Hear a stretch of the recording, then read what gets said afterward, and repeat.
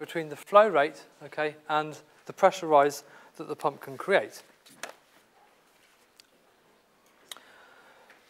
So once we've got the pump characteristic, we can then try and match up what the pipe is doing so we can determine the operating point, okay? So if we take a pipe system, okay, we can analyze it to determine what the pump is, which pump is operating and where it's operating, okay? And we've got an example down here, okay, this is on page 34 of your notes. And essentially we've got two reservoirs, okay? We've got PA and PB, which are pressurized. These are closed reservoirs, notice, okay? This is the static pressure and the static pressure on top of A and B, respectively, okay? We know we've got a pipeline of length L. In that pipeline is the pump, and the diameter is distance D, and the height difference between A and B is distance H, okay? And so from that, we can determine Bernoulli's equation, okay? The pump has to overcome the hydrostatic pressure, okay, which is obviously related to the height. It's got to overcome the pressure difference, PA minus PB, and it also needs to overcome the losses due to the friction and the minor losses in the pipe, okay? And so we use Bernoulli's equation. Well, here's Bernoulli's equation. Okay. You should all be familiar with that. Notice we've got the delta PP term in here, the pressure rise. Okay, so we've got PA and PB, well, they're there, okay. PA and PB. 1/2 rho C squared, 1/2 rho C squared. Well, that's the dynamic pressure in the pipeline. But because we're using reservoirs, this is one of the rules you can assume. Because we've got reservoirs, we can assume that CA, which is the surface here, and CB, which is the surface here, have zero velocity. Because the velocity of those reservoirs in that direction, in the Y direction, is negligible compared to the velocity of the flow in the pipe. So we can assume that they're zero.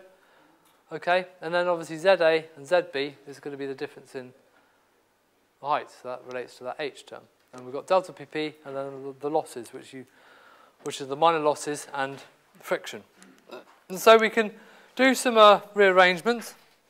Okay, A and B are reservoirs, so CA and CB are zero. So those drop out, these two drop out, okay? So that we'll, on one side, we've got these A terms plus the pressure rise due to the pump. And here we've got the B terms due to the pressure loss, okay? And we've got the pressure rise of the pump, so putting this on this side, we've got PB minus PA. And putting ZA on this side, we've got rho G ZB minus ZA. And obviously we can replace that value with H, which is the height difference. And then we've got the losses on this side. And so just looking at the losses, we know that the losses, if we're excluding minor losses, which we're doing at the moment, okay, obviously we've got the pressure loss is FL upon D times the dynamic pressure, which you all should be familiar with by now. And what I've done here is I've rearranged this term, okay, I've replaced C. We know that V dot equals A times C, and so that's where all this stuff comes from. If I just show you on the visualizer how we get from there to there. I just need a blank piece of paper somewhere.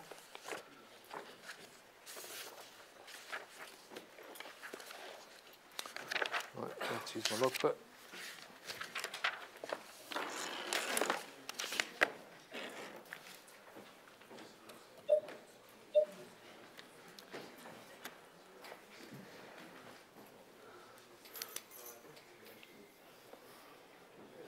And so if we say that V dot, yeah, I will do.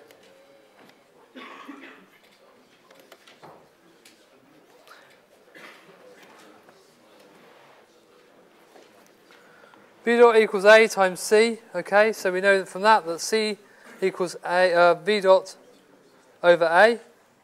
And if we know that A is pi D squared upon 4, then we know that C equals 4 times V dot over pi D squared, okay? And so with that's relatively simple, basic algebra, okay? I'll zoom out a bit so it's a bit sharper. Is that easier? Okay. And so with our FL upon D times by 1/2 rho C squared, okay? Well, we know that C here, if I write C squared, that's going to be 16 V dot squared over pi squared D to the power of 4. So if I stick that in this equation, okay, we have FL upon D times by 1/2 times by rho times by this lot, 16 v dot squared divided by pi squared d to the power 4. Okay? Now 16 divided by 2, that's going to be 8. So that gets rid of those two. We've got FL times by rho, FL times by rho over, well, we've got d4 and d here, so that's d to the 5 pi squared, okay? And then obviously that's multiplied by v dot squared. Okay, can you all see that? And so we've got FL upon d times 1/2 rho c squared. We've replaced c squared with a value that's respective to v dot, okay, which is 16 v dot squared over pi squared d to the 4. You stick that in for c squared into this bit of the equation, okay? And then rearranging, you get this simplified form. 8 FL rho over d to the power of 5 pi squared times by v dot squared, okay? Have you all got that?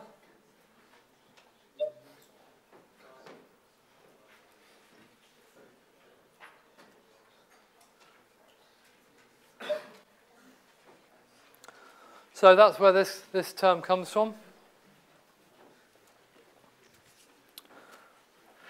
So what we can do now is we can replace delta PL with this term here, okay? Notice we've got another quadratic in terms of V dot. So if I stick that into that equation, substituting that in, we have rho A minus rho B, we have PB minus PA, okay, so that's going to be the pressure, the static pressures in reservoirs A and B. Sometimes, if you're dealing with open reservoirs, those values are the same, so obviously that term there just drops to 0, okay? We have rho GH, which is due to the height difference, okay? And then we have this term, okay, multiplied by a V dot squared. And so what we can do is we can say, let's assume that we call the static lift, okay? It's independent of the flow rate, okay? So if there was no flow, you still need that pressure just to keep the reservoirs at the levels that they are, okay? So you need that pressure rise, and that would create no flow, but you need that pressure to stop all the stuff in the reservoir flowing back to the first reservoir, okay? And then this is called the flow rate dependent term, okay? Because that depends upon how much flow you've got. The higher the flow rate, the greater this term is going to be, or the greater this value is going to be. As flow rate goes up, this value completely will increase, okay? And so we can replace, this is a constant, okay? So we'll call that C1. And assuming your friction factor is constant, and this value is also constant, we call that C2. And so we can rearrange this equation, and we can just say that the pipe characteristic is the pressure rise due to the pump equals C1 plus C2 times V dot squared.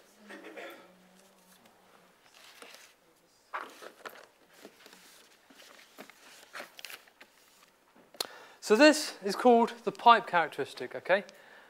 We covered the pump characteristic, this is the pipe characteristic. And so the operating point, we've got two equations for delta PP, okay? The pressure rise due to the pump. For the pump characteristic, we found out that that was this equation. For the pipe characteristic, we found out that it was this equation, okay?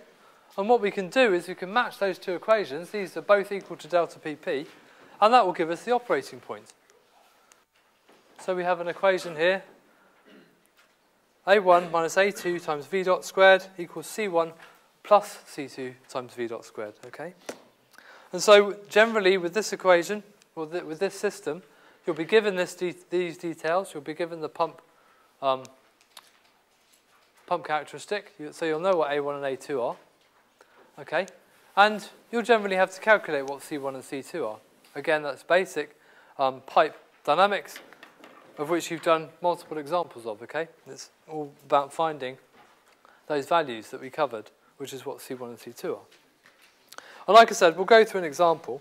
But what does this mean? Well, essentially what we can do is we can plot, okay, the pump characteristic. You saw this curve before, okay? Remember, it was an upside-down parabola with A1 being the y-intercept, okay? And so that's the curve that goes down. So there's our equation, A1 minus A2 times V dot squared, and that's the pump characteristic. Now, if we plot on top of that the pipe characteristic, which we saw C1 plus C2 times V dot squared, well, that's a standard parabola, okay? You've got a plus some term times x squared, okay? Well, that's a regular parabola, and so that starts, C1 should be below A1, okay? And at the point at which they intercept, okay, or they intersect with each other, is what we know as the operating point, because this is the pressure rise that the pipe system requires, okay? And this is the pressure rise that the pump can supply. And where they intercept, okay, where they join together, that we know is the operating point. Because every pipe system is going to have a particular pipe characteristic. Okay, it'll have a curve that looks like this. Okay? And every pump's going to have a curve that looks like this. And so, to match up that pump to that pipe network, we need to make sure that the operating point is around that point. Yeah. Now, this here isn't a particularly efficient system. What we'd ideally like to have is a pump where we're operating around this efficiency here. Okay? But obviously, this isn't like such a system, and we have an efficiency at the operating point, nu. Okay, so in summary, the pump characteristic is given by this equation. Okay, we've got two constants, A1 minus A2 times V dot squared. We have a pipe characteristic that's given by C1 plus C2 V dot squared. Okay, so C1 and C2 are dependent upon the pipe, A1 and A2 are dependent on the pump. Okay, and static lift is given by this, so that's the C1 term. Is generally the pressure difference between the reservoirs, okay, and the height difference. We have a C2 term, which is flow dependent, and this is the case when there's no minor losses, okay. So that's slightly different from the example. And the flow rate can be determined by equating the two. We've got one equation here, but one unknown, V dot squared, okay. So we can equate those two, find out what V dot is, and you've got the operating point. And then if you're given an equation for efficiency, you can then plug that number into efficiency, and you'll get a value for efficiency, which you'll do in the first example on the sheets. Now, there are some key things to remember.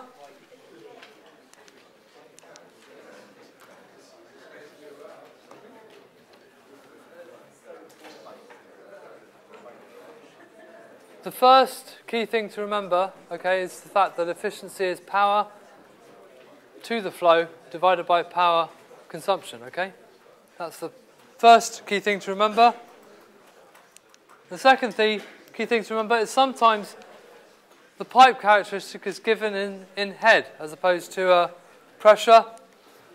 And so you can use this equation, head is pressure divided by rho g, to determine your equation in head instead of pressure, to match that up to the pump characteristic.